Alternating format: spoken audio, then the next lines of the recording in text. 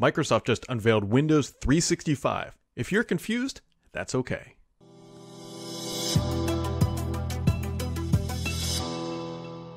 A few short weeks ago, Microsoft announced Windows 11, the desktop operating system that is the follow-on to Windows 10.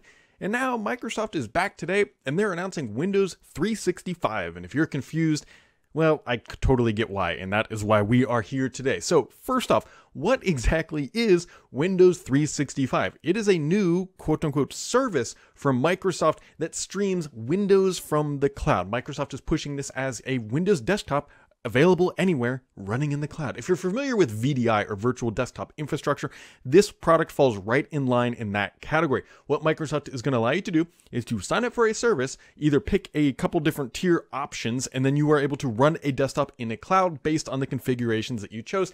And the primary configurations are either how much hardware to use or the license, either business or enterprise. Now, if you just picked up what I just said there, business or enterprise, you notice there's no consumer. So this is, for now, only a business offering. And what it allows you to do is to create a desktop in the cloud and be able to access it from anywhere on any type of device.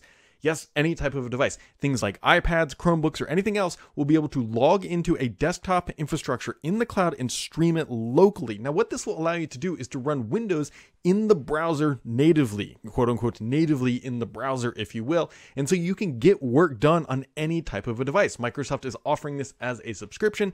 Basically, you pay monthly and then you can access the desktop in the cloud, and everything is right where you left it. So that the benefits here are pretty significant for certain types of customers, right? If you're a business and a user has a low-end device and they need more performance, what you can do is provision them a desktop in the cloud, and then they can access it through the device. And all the data is stored in the cloud. It's much more secure, and Microsoft owns the data and content holistically, so you don't have to worry about updating Windows or anything else like that. And I want to clarify that Microsoft does not own the data you create, just the infrastructure that it's running on, so you don't have to worry so much about security threats, because all you're worrying about is the authentication to that specific device. Now, let's take a look here. What does it look like? Well, it looks like Windows running in a browser. Now, this is Windows 10 running in the browser here, streaming from the cloud, a cloud desktop, if you will, as Microsoft likes to call it. And it looks just like a Windows device. And now it streams at a really high rate. Basically, it's going to depend on your connection, but as long as you have a decent internet connection, everything should work fairly seamlessly. And actually, one of the benefits of running a desktop like this is that, let's say you are on a low internet connection, well, your desktop experience based on your interactions with the data are based on the connection Microsoft has at the data center, which is way faster than you're ever going to get at home. So in theory, even if you have a low connectivity in the cloud using your desktop, you can download big applications or data to it and not have to worry about your bandwidth connectivity. But realistically, this is just Windows running in a browser, and it's a service. That is the primary difference here. Windows 11 is a desktop OS, something you would install on actual hardware.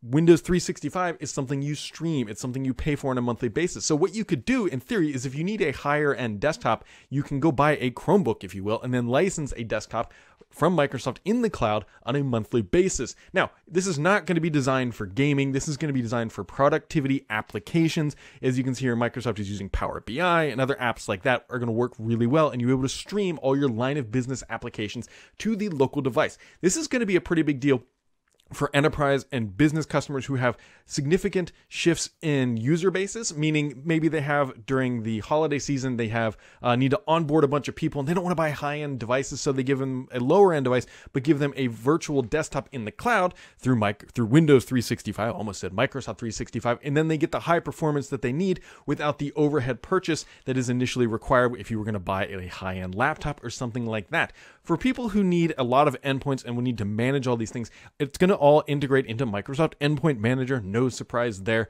And that's really about all you need to know. I mean, those are the big sort of highlights, is that it runs in the cloud. You can either use it as a Windows business user or Windows Enterprise. The basic rule here is, if you're using business in your operation right now, you're going to need a business SKU. If you're using enterprise licensing, you're going to need an enterprise licensing. And then Microsoft manages everything else. In a couple clicks, you can have it up and running, and it completely integrates into your Microsoft 365 ecosystem. And that's how Windows 365 is going to fit into it. It's always updated, always secure, and Microsoft manages everything. All you do is manage the user credentials, and basically you can set up different token challenges and things like that. So you just manage that authentication challenge, set it up, get it on, and then it's just up and running. So that is Windows 365 in a nutshell. Now, availability is actually coming really quickly here, August 2nd. So we don't have to wait too long to actually make this, be generally available. Microsoft has been working on this for a long time. We've heard it referred to as Cloud PC previously.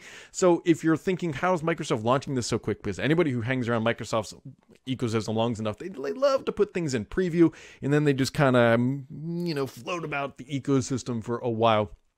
But this one is coming August 2nd. Now, pricing isn't quite known because, again, anybody who hangs around the world of Microsoft, especially in the enterprise space, knows there's the price that you see sometimes on the website. But if you're buying a bunch of these things, or if you're a big customer, you're going to get discounts because it can rack up pretty quick for small businesses. But I believe that this is primarily targeted at larger enterprises. So Windows 365, I totally get where Microsoft is going. There's some challenges here that I think are going to be a little bit interesting, and I'll actually link to some things down below. For example, Joe Consumer, who doesn't quite understand what's going on, there's now Windows 10 available, there's Windows 11 now available, and Windows 365. Well, how do you choose which one? Here's the easy sort of rule.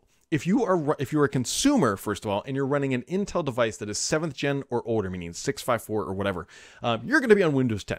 If it's 7th gen, or I should say 8th gen or later, but we don't fully know that yet, you're going to be wanting to run Windows 11.